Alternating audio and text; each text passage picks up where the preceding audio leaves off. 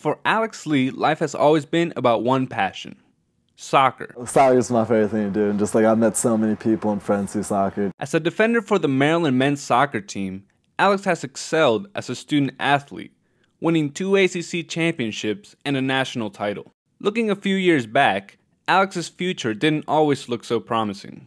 In 2009, while visiting former teammates in Adams Morgan, Alex was struck by a car while crossing the street.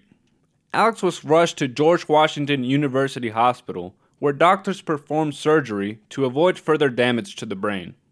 And the first thing I said was, "Oh shit, my coach is gonna kill me." Although recovering would be a slow process, Alex was anxious to get back on the field as soon as possible. You could even say I should have been dead, and I mean, I'm alive.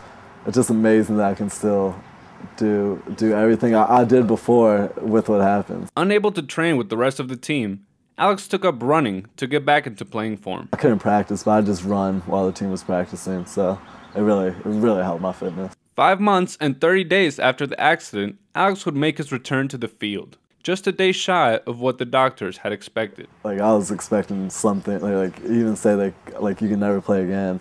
Alex would prove to be the deciding factor for Maryland as they played North Carolina in the 2010 ACC Championship.